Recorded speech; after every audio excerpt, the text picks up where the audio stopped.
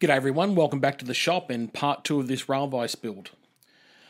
Straight off the bat we're going to be machining down the 3 jaws to length, and these are 80mm long. You'll notice here I'm touching off on top of the part, finding my Z0. I'm going to set the DRO here at this location. If you don't have a DRO, set the dial wheel on the knee handle. Stepping over to the left hand side, you will notice on the right hand side I've got a jaw stop or a vise stop setup. So what we're doing here is going to take a lick on every edge of the part, roughly taking off about 0.5 mm to 1 mm. Obviously check your size to make sure you have enough length for the cleanup pass on both sides. Now the reason we're giving it a lick on one side is just to present a datum edge, so that datum edge will go when I flip it against the stop and I can machine the jaw down to length. There's the vise stop in action.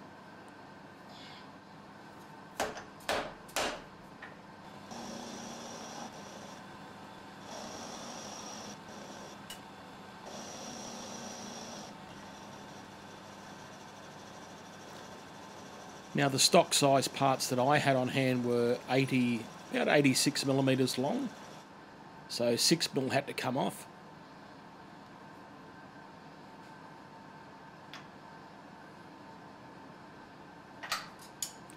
You'll see here that I'll measure now, and I've come up here with 84.9mm, and I'll set that as a live dimension in the digital readout.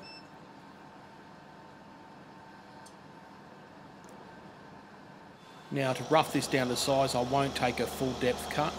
You can see here my depth of cut is 6mm and I'm doing a 4mm step over. Now this is a 12mm Evolute end mill designed for steel, coated, carbide of course from, this one was supplied by Live Tools, they're the agent here in Australia. Now once I get to depth here you can see my multiple passes. I'm starting to eat away at that side, bringing it down to length. Keep in mind the other side has already been dressed. Alright, up we go into the vise again. Let's do the prismatic milling for the jaws. So these are these prismatic faces. There's many ways you could have done this. I could have tilted the head, I could have put an angle plate on, etc, etc. I went for a good old-fashioned V block, but also 45-degree V parallels will do also. Touched off on the top of the cutter, and you'll see here that I've used my CAD system to work out what is my depth of cut. Coming in gently in X, I'm going to kiss the part. Once I kiss the part, I'm going to hit X0 and start my cut. So here's the first pass in X, second pass,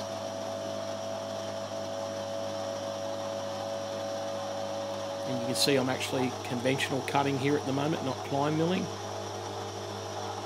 If I do climb milling, I only ever take no more than about 0.5 mm. This little milling machine of mine is a little bit light. It's not like a Bridgeport, it's not as rigid, or a King Rich machine. Here's my final pass to depth, and I'm doing a climb pass here, just taking a lick, cleaning it up.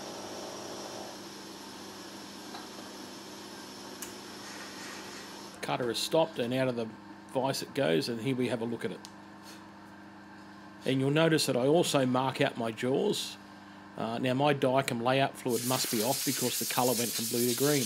Okay, flipping it up on the long edge now. You can see my dimensions there and instructions. Touch off on top of the part.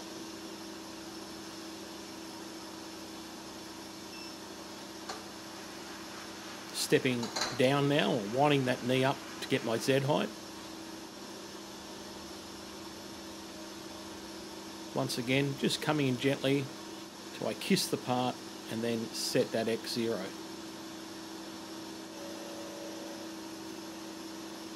You'll notice I'm at 31.7 there. Coming across 1.5. Conventional milling, I'll do a climb pass of about 0.5 mm on the way back. Ensure you lock your gibs there on the X-axis so the table does not move. As you know, your end mill will pull your job in if your gibs are a little bit loose.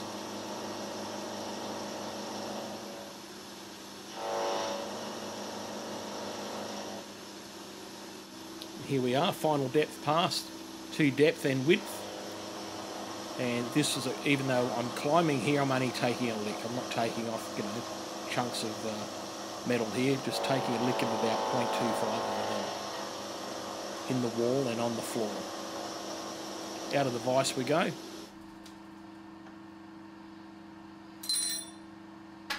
Look at that, bloody beautiful. Okay, now we need to do the webs on all three jaws. Now, I clamped these together in the y-axis. Of course, I made sure they were flush, each one of them. And this is just my roughing passes here, just roughing out this web, roughing out the left-hand side first. You'll notice I'm going to a 9.5 depth of cut, and my step over is 0.5 mm in the climb, and I'll take more on a conventional milling. All my roughing's been done. These are my final cuts. So this is the final pass to clean up the floor and wall.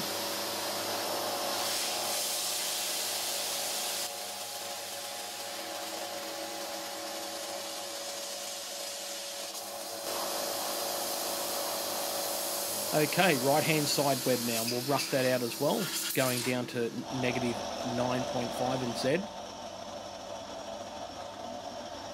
A little bit of a brush here, and then in we go again. Here's our final passes. You see I'm just taking that 0.5 mm to clean up the floor. I'll drop in with my brush here to clean it. Just be careful of the spindle when you do that.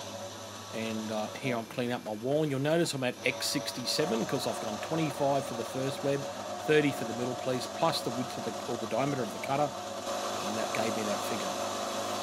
Here we are, they're all done and they're all the same.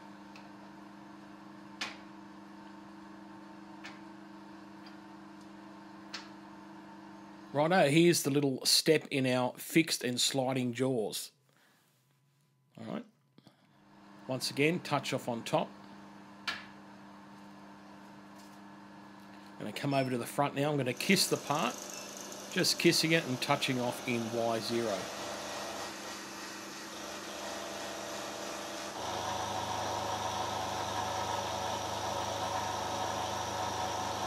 Just a climb pass here at 0.5 mm. And I'm at 2.5 here, and then going full depth with that finish past the 3 mm. So it's 3 mm wide, 5 mm deep. Here it is here.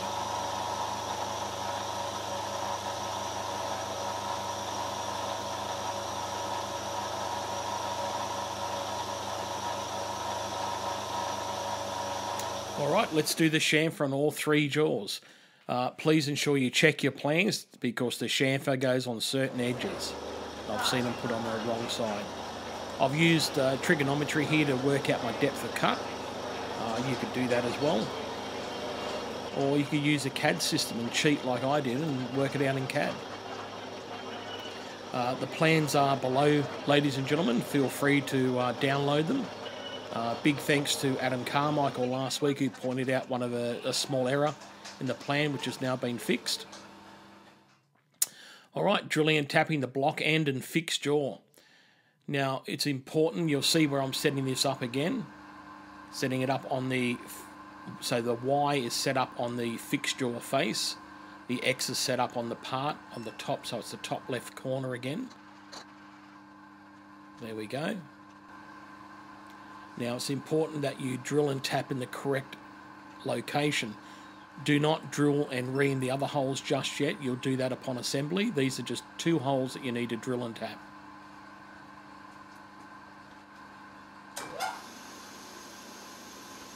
Popping in here with the spot drill, you'll see the locations. I'll flash them up on the screen where to do. Notice the location of the jaw, which way the prismatic jaws are facing. Okay, drilling now. Check the plan so you understand the depth that you're drilling to. You'll notice here that I've got the quill depth stop set, so when my quill reaches the desired spot I can't drill any further, and there it is there. Now that I've got everything set up, it's just wash, rinse and repeat and do it on the other side, okay, the other jaw. Remember, these are happening block end and sliding jaw.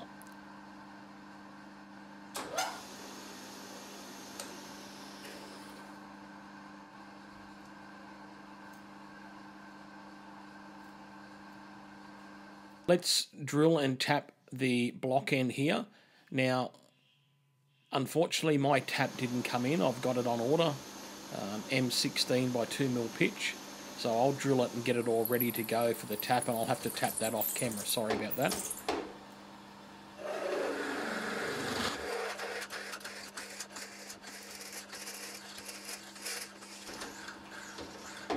Back onto the sliding jaw now, where we need to drill 3 holes. Now, these are not through holes, they're blind holes. Once again, setting up my datum point. Here you'll find that my X0 is in the center of the part. So I'll step up here and over, touch off on the other side, and I'll split my dial, go half X.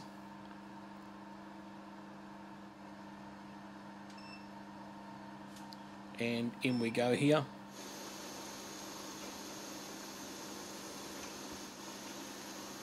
You can see those locations come up on the screen. 4.2 drill. Check your depth in plan. I believe it's 12 or 15 mil. I think it's actually 12 millimeters. Alright, drilling 9.85 to set up for the ream. Once again, I'm sorry, I didn't have the ream. I'm waiting for that to come. So I've pre-drilled my hole and I'll ream that off camera at another point. Chamfering those 3 holes now. Bit of hang surface tap and drilling fluid, which I get off from Live Tools. Thank you, Artie, up there if you're watching, mate. Tapping that here now. Now, all drills and taps here that I show are from Sutton Tools, Australian made.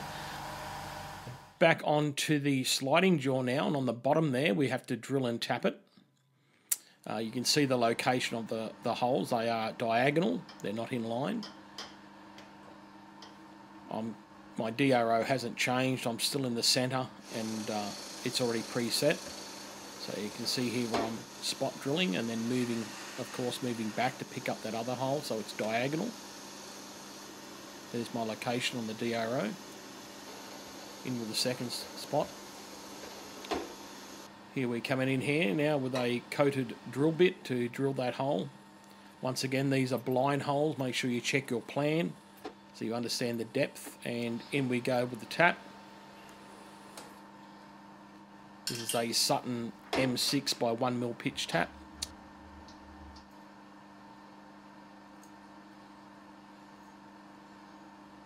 And there we have it. There's all our jaws, all completed, ready to rock and roll. And the rail wash. Look forward to seeing you next week on part 3. See you guys. Bye for now.